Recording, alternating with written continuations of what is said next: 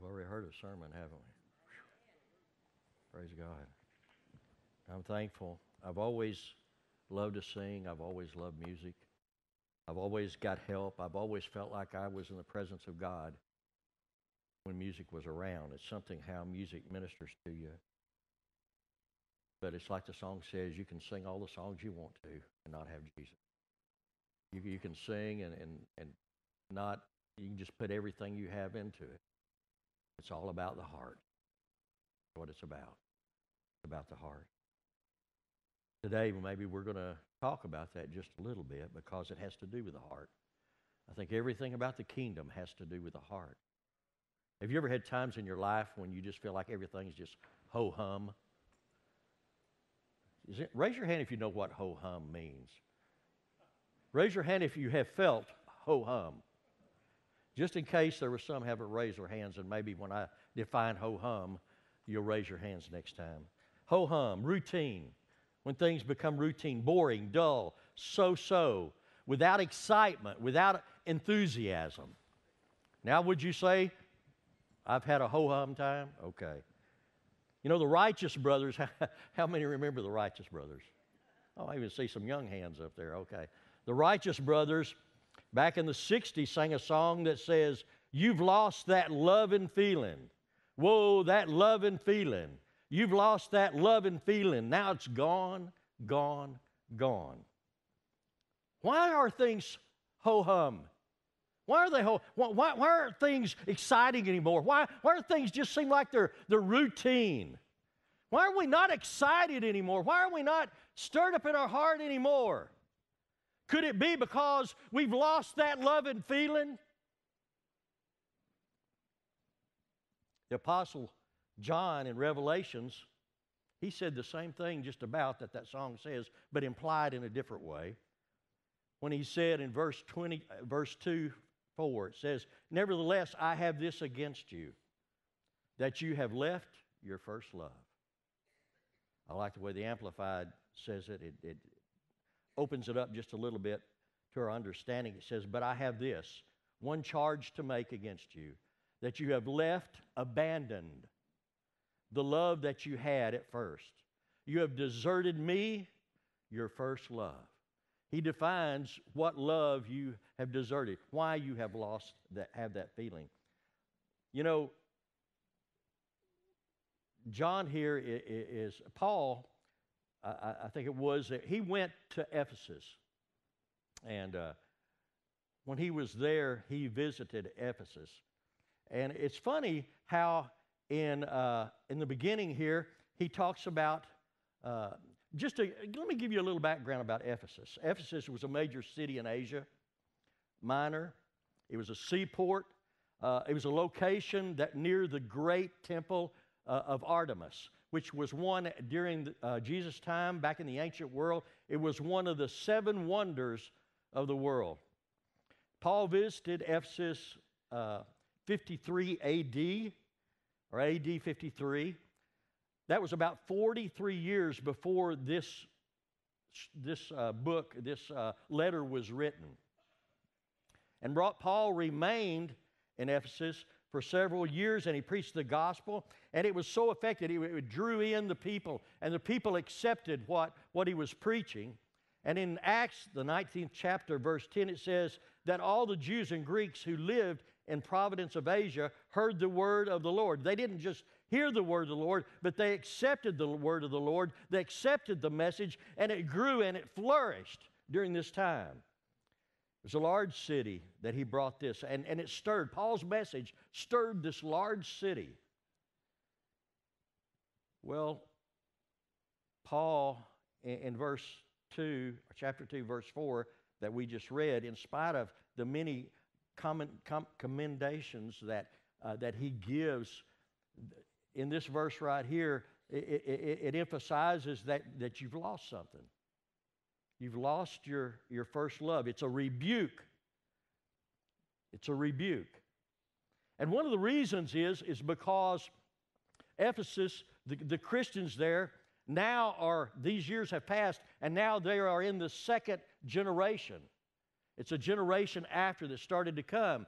And as time has gone on, it's like things have sort of become diluted in a certain way in the hearts of the people.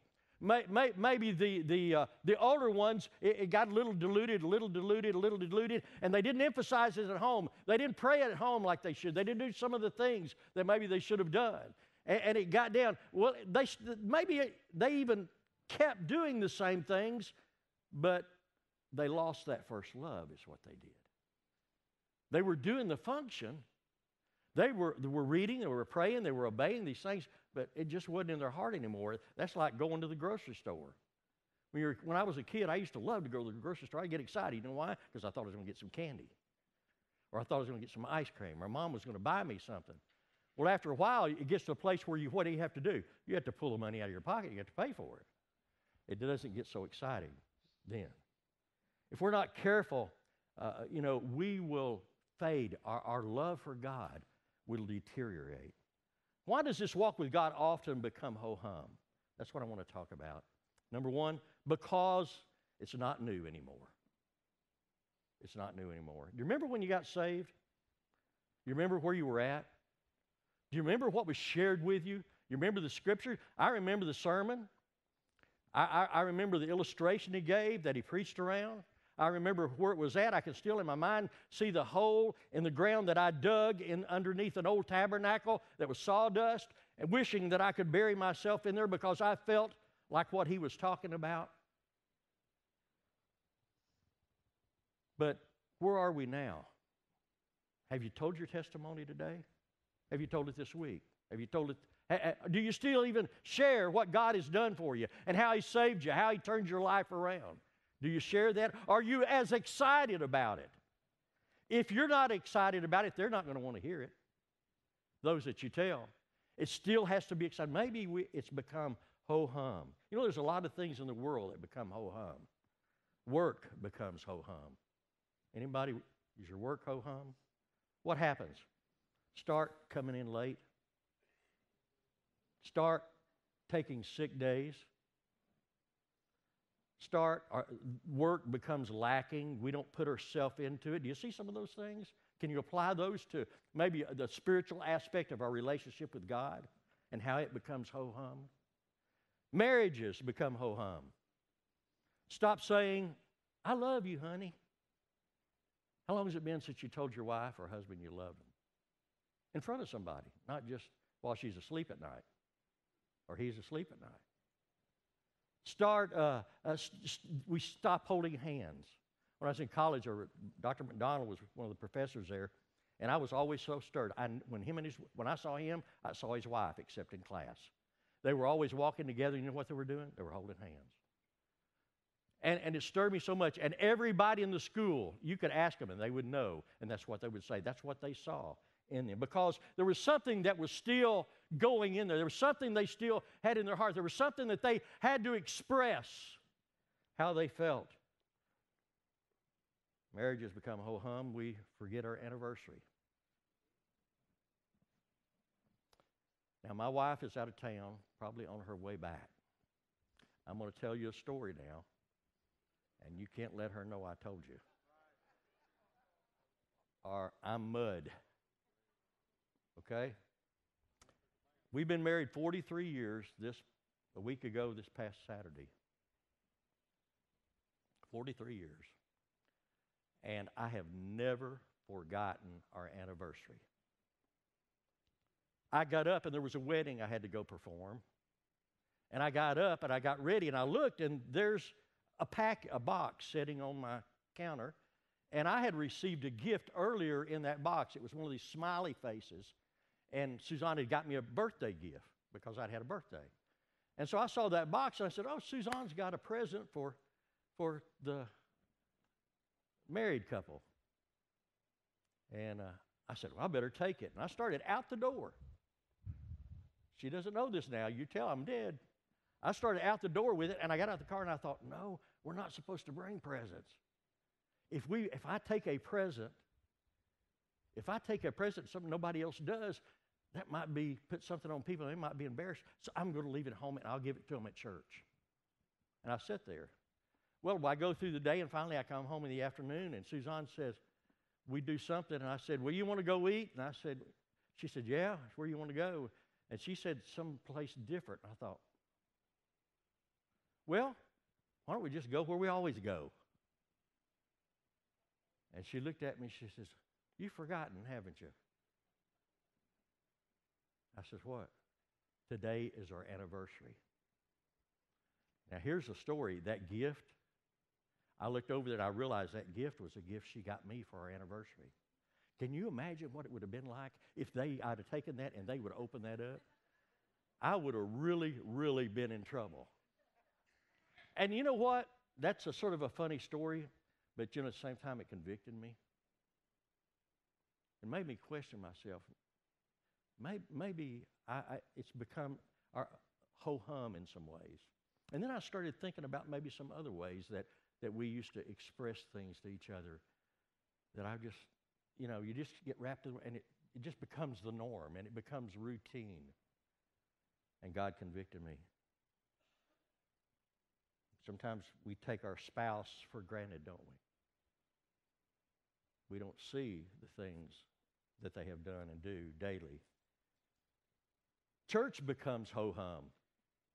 Start coming in late to church. Or stop coming.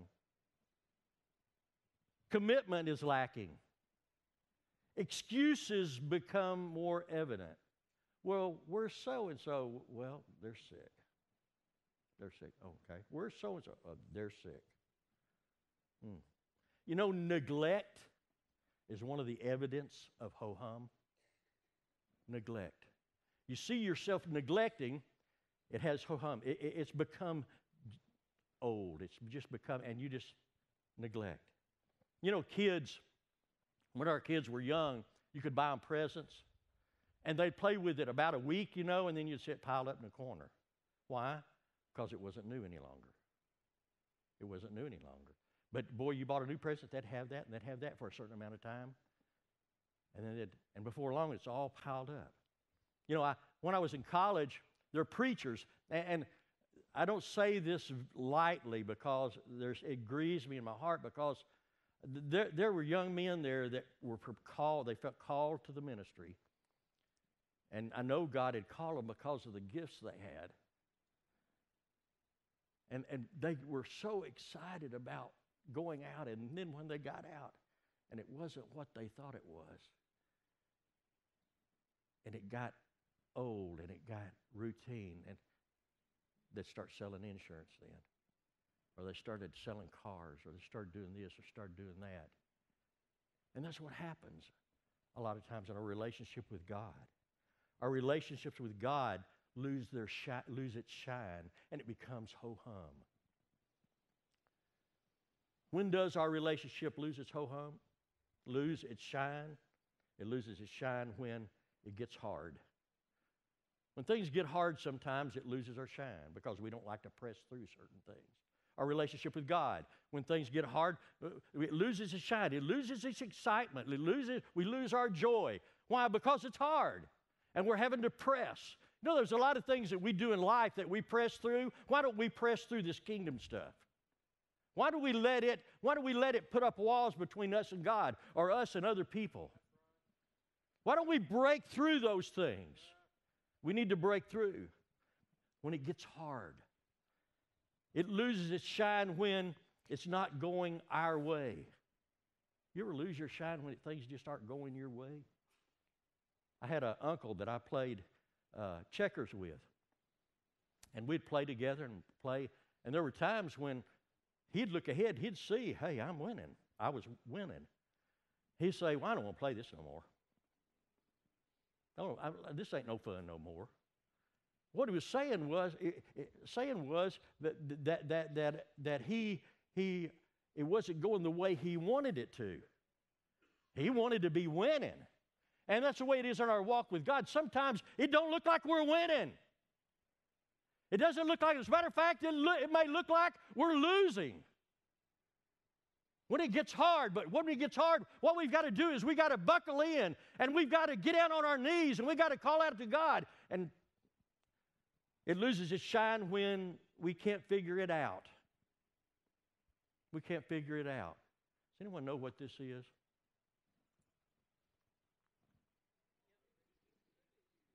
It's a Rubik's Cube. I appreciate Brian bringing this for me.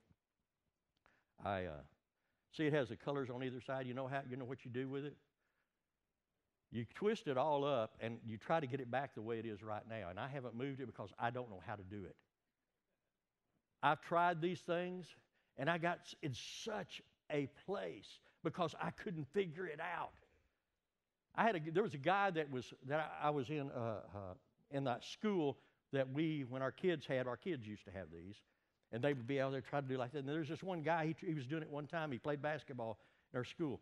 And he got in such a place, he took that thing and he just threw it against the wall because he couldn't figure it out.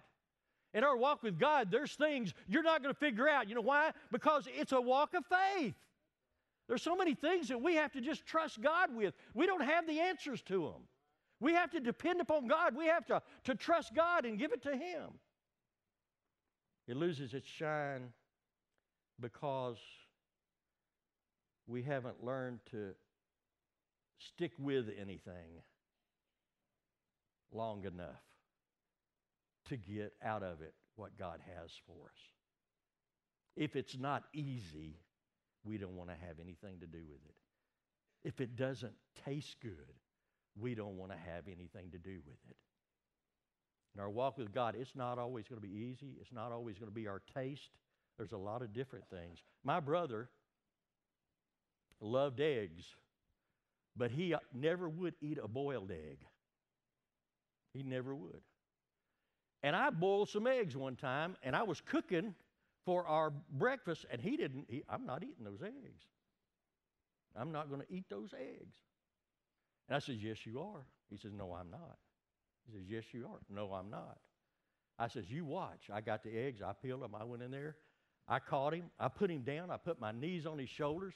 I pried his mouth open, and I stuffed those eggs in his mouth. They're good, aren't they? You like them, don't you?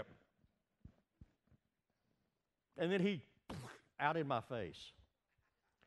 And then he goes, well, they're not bad.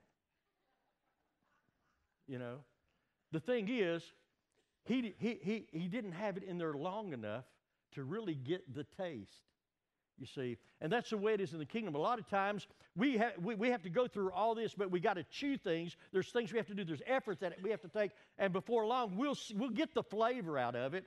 We'll see what God has for us, the blessing that God has for us, if we'll just chew a while. Just chew a while. There was our administrator of our school that we had. His name was Art Kleider. And we would take him out to eat. And we would sit there, and we'd be through eating, and he'd be going. We went to Dairy Queen one time, and we got ice cream cones. Ice cream cones don't last long, right? We sit there, eat our ice cream, and we're crunching on the cone, and he's going.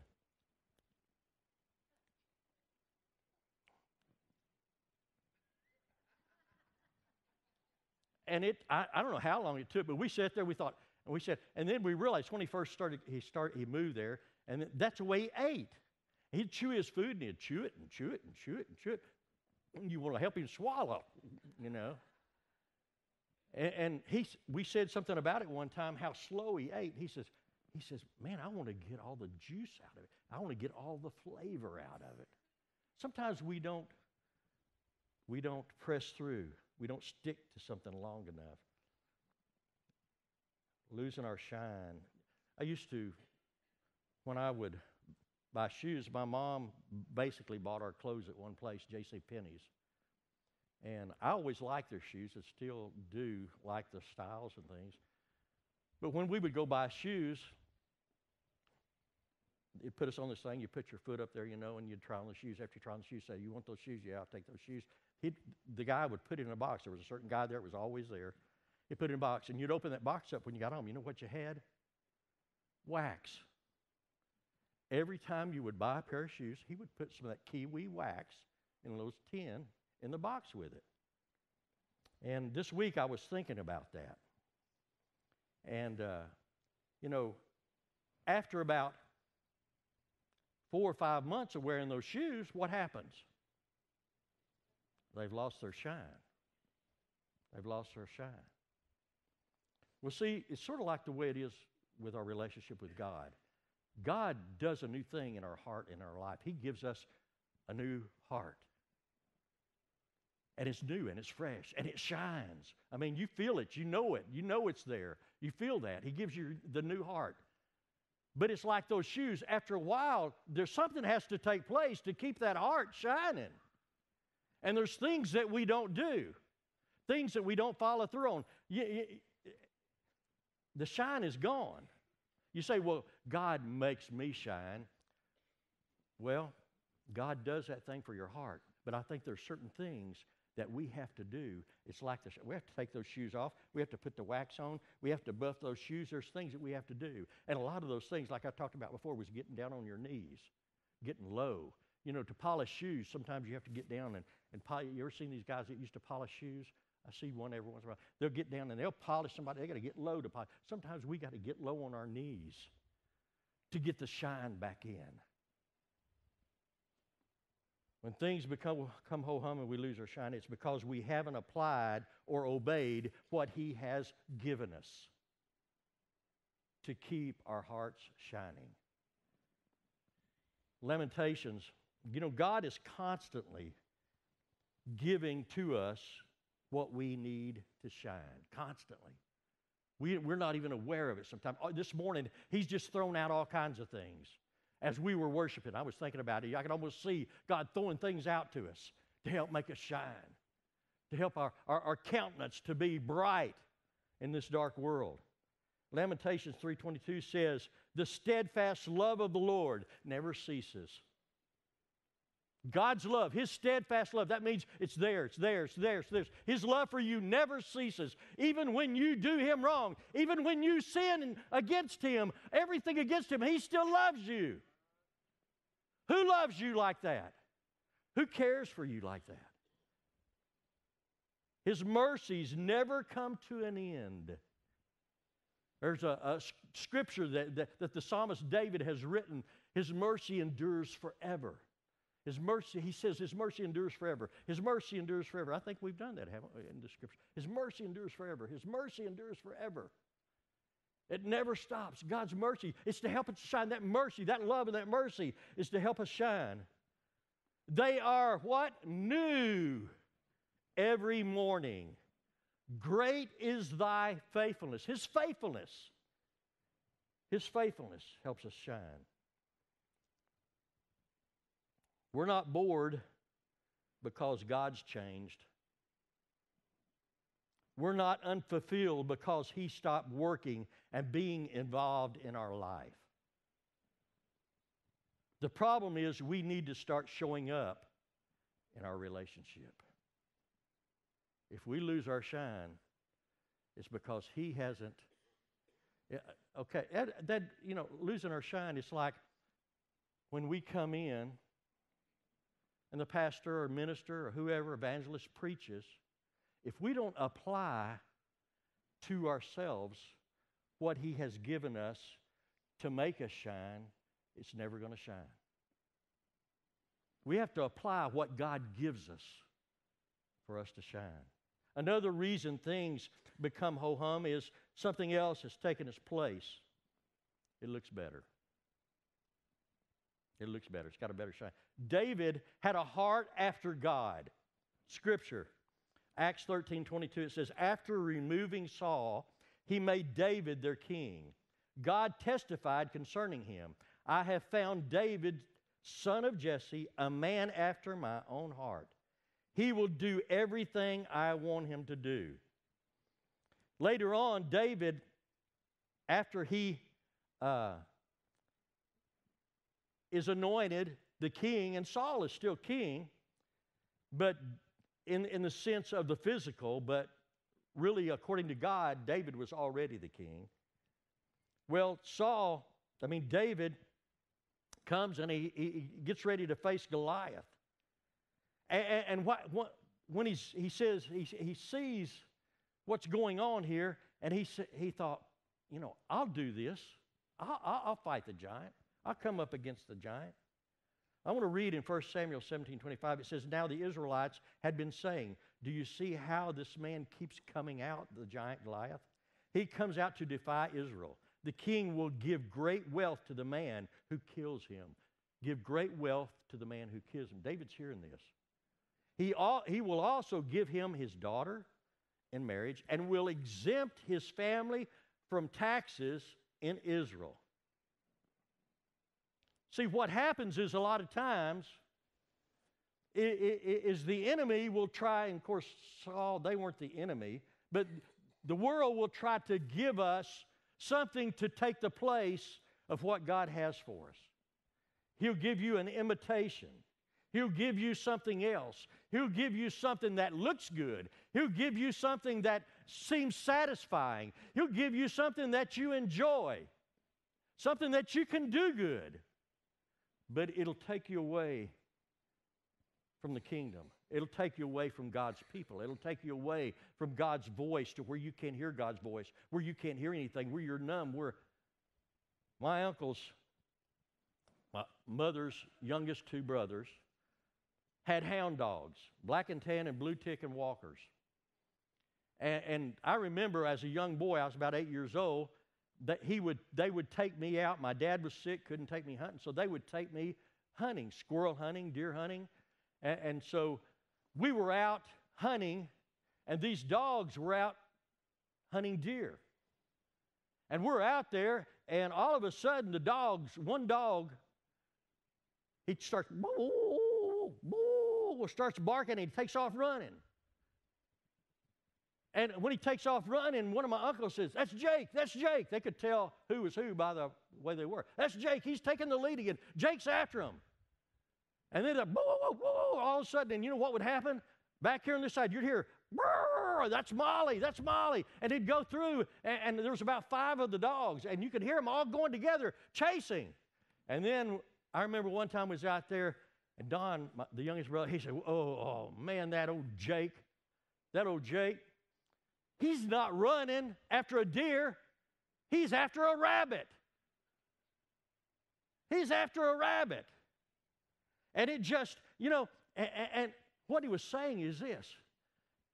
He's not a rabbit dog. He's not a beagle. Jake was a black and tan, and he was made to run deer. You see, some of us, God's called us, and we have a calling on our life, and we have gifts that God's given us, and we've chosen something else. We're chasing rabbits. And God wants us to chase deer. We're going after this. We think, we're doing something. And rabbits are good. Rabbits are good to eat, and they're good to hunt, but when God has something greater for you, when you have a greater purpose and you deny that, what you're missing. You know what? Jake took off after the rabbit. Molly and Blackie and Lom and Abner, they followed. What does that tell you? They were chasing a rabbit too. Why were they chasing a rabbit? Because Jake was chasing a rabbit. And they thought, that's how. There's going to be people that are going to follow you, and you don't know they're following you, but they're in the same pack you are. And if you chase rabbits, you know what they're going to do? They're going to follow in right behind you. Your children are that way. Whatever you're chasing in life is what they're going to chase too. Wherever there's a lot of things right there. Let me give you one last reason things become ho-hum. It's because of the influence of the wickedness around us. Because of the influence of things around us. Matthew 24:12 says, because of the increase of wickedness, the love of a most will grow old. Because of the increase of wickedness in our world, that love, that godly love will grow old. That love that we're talking about, that love that was being talked about in the scripture in Revelation will grow cold. And it won't be the same kind of love. Just like the church at Ephesus, when he was speaking to them, he was trying to tell them, Your love, I hate to tell you this, but your love ain't what it used to be. Matthew, Satan offered Jesus the world. Satan did.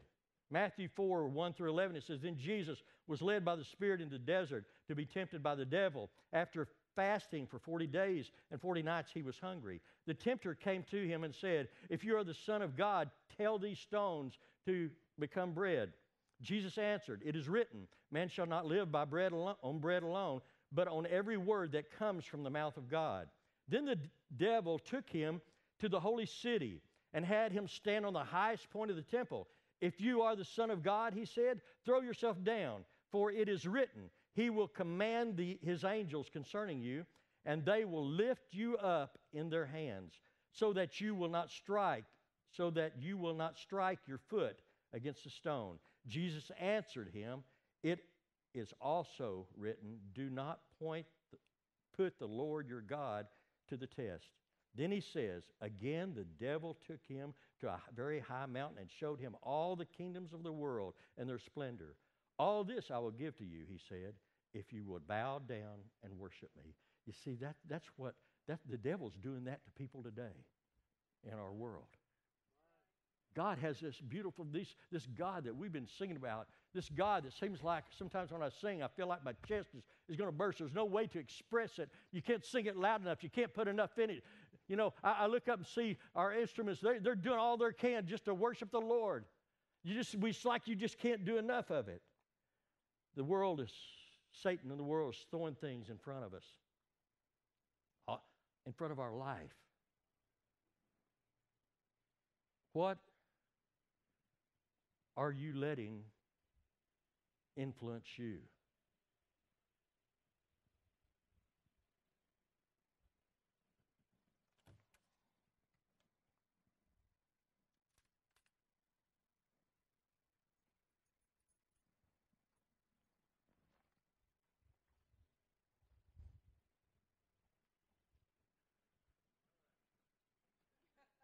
I figured some would. This week,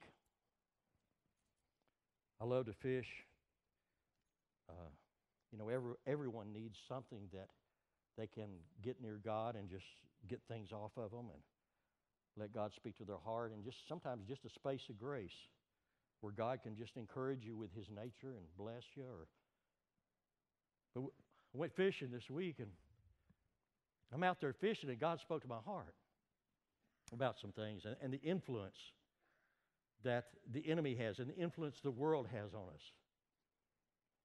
The devil has a whole bag of lures. And you don't have the time for me to show you what's in this bag. But I'll show you just one. That's just one crankbait. That's a deep diving crankbait. You see, the devil, what he does, he's just like this. He has in there, he knows that people are different. He has this GPS, and he scopes people out. He knows how deep they are. There's some that'll strike at something real shallow. And then there's some that'll sort of 2 foot under the surface, just below the surface in their experience with God. The devil knows it's going to take that right there. And then he knows that, that's like we were out there fishing, and I started throwing this. You know what this is? I know some of you guys do. What's that? That's called a rattle trap. That bait, when it comes through the water, it does this little shake. And it's got this, hear that right there? Rattle like that. There's some things that the enemy brings by you, men, that shake, rattle, and roll. True? And you know what? If you're not careful, it has these little barbs in it that'll hook you, that'll pull you in, that'll suck you in. That's what happens with that. Have you ever seen a fish? Have you seen it on TV? They just don't go like that. But they have gills. And these gills open up and they're in the water, and they actually suck that bait in. They don't just always hit it, but it'll suck it in, and they let that water flow through their gills, And as it does, it pulls that bait in their mouth, then they bite down on it. I tried that bait. It didn't work. I tried this bait here. This is called a fluke. It's something that looks like, guess what?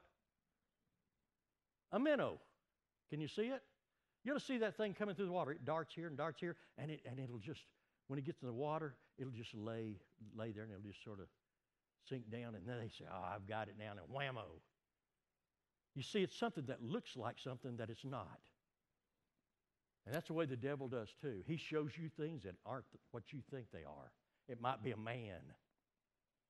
It might be a woman. It might be a situation. It might be a circumstance. It's not what you thought. That's why we have to stay close to God. That's why we have to listen to God's voice. And then there's times that, does anybody know what this is? One of my favorite baits. That's a spinner bait. Now, who would think a fish would bite that? Who would ever think a fish? That looks like, what do you call those pins where you put on diapers? What kind of pins are those? That looks like a safety pin with a little fuzzy thing on the end with two little shiny things. You know, the world will bring things by that don't look, but they're shiny. They're shiny. You know, these are silver, but some of them have gold, or some of them have silver and gold, both of them. You know what the enemy will do? Sometimes he'll have silver and gold come by, and that's your God. That's your God. Oh, you wouldn't admit it. And that's shiny. Oh, it gets your attention. And that's what you give your life for, is that silver and gold. Something that one day, you know what you do? You buy a new car, and you pay $35, $45, $55, $65, $100. I mean, you go on up, depending on what you get and what you want to put on it. Starts for about 12 and goes on up probably, maybe lower than that now. You get it, and you keep it for, 5 years? If you don't wreck it, if you wreck it, where is it? In the junkyard, rusting, all that. You see, everything in this world is going to turn to dust and rust. It's important that we look for things, and that's the way the enemy works. Finally, we fished and fished and fished, and I caught one on the spinner bait, but that's all I caught. It was a white perch. Finally, I put this on. Bill Hollum, y'all know Bill Hollum? This is his favorite bait. He goes to Lake of the Pines, and I'm telling secrets now. He goes to Lake of Pine, and it's a brush called a brush hog. And he takes it, it's called watermelon red, and he dips the tail, see how yellow it is, in a dip that has garlic on it. And it's a stain, and it stains it yellow. And he takes that booger out there, and you know what I told Michael, I was fishing with Pastor Michael. I said, well, I'm just going to get Bill Hollum's old bait. And I put that booger on there and threw out there, wham! It bent over, pulled him in. Wham! Hey, Michael said, you might want to throw me one of those. Oh, wham! Just three right in a row. You know what this bait does? You throw it, and it goes down to the bottom. And as you reel it in, you can present it different. You can sort of move it a little bit. It doesn't do like in water. Or you can just let it lay there, and they'll hit it sometime. But what depth of it is it? It's when it's on the bottom. It usually, if you have a weight on it, it goes to the bottom.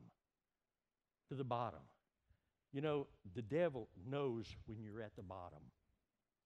He knows when you're at the place, the ho-hum place. And there's a lot of big fish on the bottom, especially in the summertime. Sometimes the bottom is the ho-hum place. And we're lying around, those fish are just doing nothing.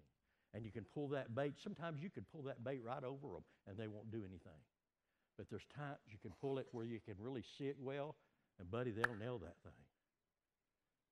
They'll nail that thing. David was a man who loved God. We read that earlier. Had a heart after God. He lost his first love. He lost his first love.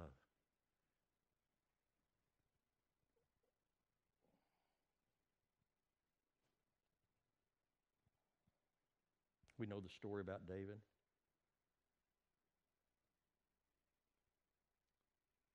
He stayed home when he should have been in the battle. He thought, nah, I just take a break. He's supposed to be in the battle. I want to tell you something. If you're not in the battle, there's a chance the enemy can overcome you. As a Christian, we're always in the battle. You always have to be alert and aware. See, he wasn't. And he walked out one day, and this thing that just looked so good. I mean, you know, he only had a whole bunch of other wives. But this just seemed like it was just, and it happened to be someone else's wife. He committed adultery, ended up having the life of her husband taken to try to cover it up. I know a man, knew a man, who, we're talking about staying home from the battle, who was a man of God. And he stayed home to watch the Super Bowl and didn't go to church. True story. Ended up committing adultery. Just because he was in the wrong place at the wrong time. Because he stayed out of the battle. Should have been preaching. Stayed out of the battle when he was supposed to be in the battle. Conclusion. That song that I sang says, you've lost that loving feeling. You've lost that loving. The last part of it says, bring back that loving feeling. Whoa, that loving feeling. Bring back that loving feeling, because it's gone, gone, gone. Maybe this is where you are this morning. You've lost that loving feeling. You've lost that passion in your heart. Paul said, John said, Revelation said, God is no longer your first love. When relationship with God becomes ho-hum, we don't need to back away, and that's what we do. It's almost like when it gets ho-hum, we think, well, I'm free, now I can do certain things, or I can go here, or I can do that. And it's a trap in our life.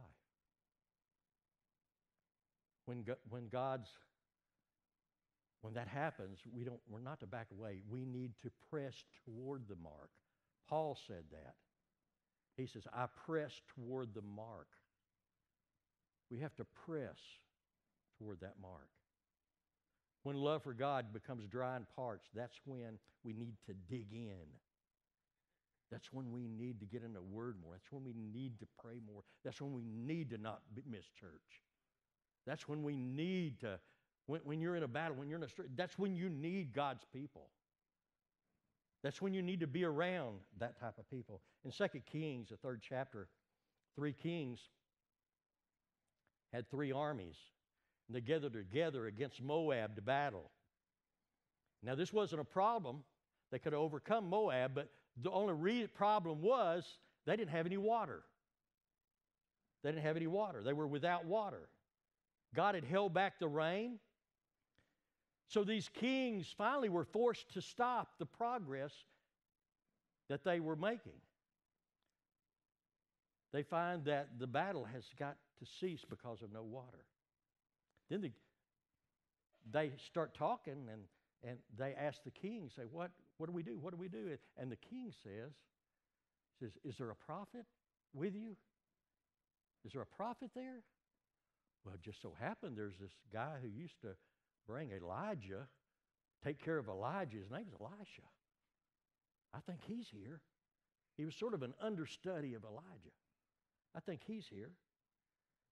So they go to the prophet, Elisha, who said, his words were, call a little louder. Your God probably is gone hunting or fishing. Sort of the way he put it.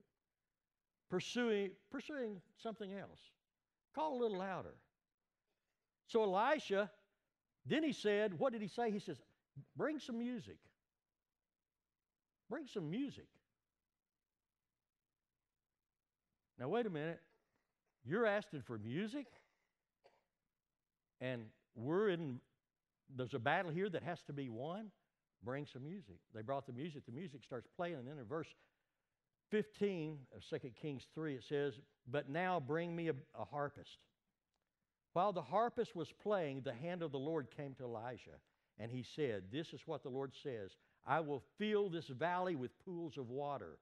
For this is what the Lord said, you will see neither wind nor rain, yet the valley will be filled with water, and you, your cattle, and your other animals will drink." And what he told them to do, he told them what they needed to do is go in the valley and dig ditches. Dig ditches. You know how much water they had? Well, let's see what happens. If you keep on digging ditches, if you dig in with God and you just keep digging, it may take a while and there may be a few clouds come over and it doesn't just quite, but eventually it's going to rain. Because it says the next morning, about the time of offering of the sacrifice, there it was, water flowing from the direction of Edom, and the land was filled with water. You know what? They had as much water as they dug ditches. That's how much water they had. If they hadn't have dug, they wouldn't have had. And that's it. When we're in that dark, when we're in that ho-hum place, and when things don't feel right, dig in. Dig. Because God's going to come in and He's going to bring that living water. And He's going to bring that life that seems like you're lifeless and you're dried up and you're parched spiritually. He's going to bring that water, and it's going to be like a sponge, soaking it up, and it's going to fill it up. You ever seen a sponge that's real dry? They're about that size. You can get them wet, and they just sort of open up. That's the way we'll be. God will fill us completely up. Let's come forward, if you would, please. This morning, maybe your relationship with God has been ho-hum, and you would like, say, God, maybe